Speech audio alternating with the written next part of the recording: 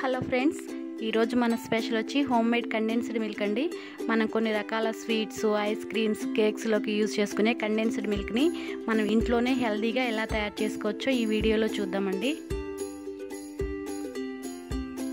మనకి బయట మార్కెట్లో దొరికే కండెన్స్డ్ మిల్క్లో ప్రిజర్వేటివ్స్ ఎక్కువగా కలుపుతారు. అవి హెల్త్కి అంత మంచిది కాదు కాబట్టి మనం ఇంట్లోనే ఎలా తయారు చేసుకోవచ్చో చూద్దామండి.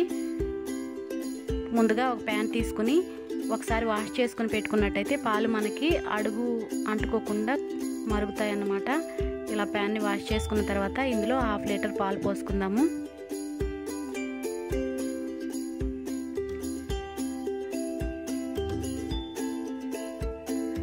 ఇప్పుడు ఇందులో 100 గ్రాముల షుగర్ వేసుకుంటున్నాను.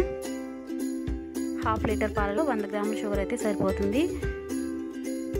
మీడియం ఫ్లేమ్లో కలుపుకుంటూ పాలు మరిగించుకోవాలి.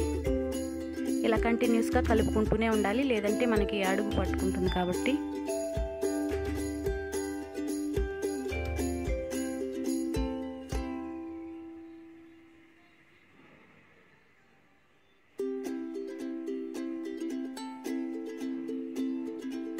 ఇలా మరుగుతున్నప్పుడు ఇందులో 1/2 స్పూను బేకింగ్ సోడా వేసుకుందాము.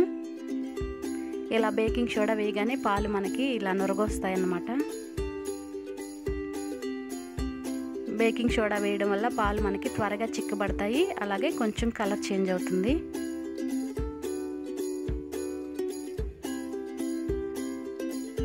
ఇలా కంటిన్యూస్గా కలుపుకుంటూనే మరిగించుకోవాలి.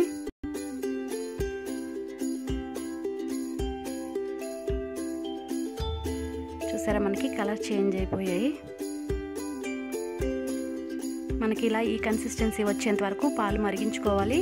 మన 2 వేళ్ళతో ఇలా టెస్ట్ చేసుకున్నట్టయితే ఇలా చిన్న తీగ పాకంలాగా వస్తుందన్నమాట. ఇప్పుడు మనం స్టవ్ ఆఫ్ చేసుకోవాలి. మిల్క్ మేడ్ రెడీ అయిపోయింది.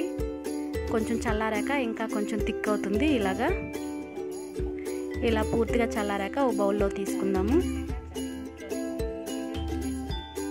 8 బాక్స్లో తీసుకుని ఫ్రిడ్జ్లో స్టోర్ చేసుకున్నట్టయితే మనకి 10-15 రోజుల వరకు నిల్వ ఉంటుంది. చూసారు కదా, నా వీడియో కనుక మీకు నచ్చినట్టయితే లైక్ చేయడం మర్చిపోవద్దు.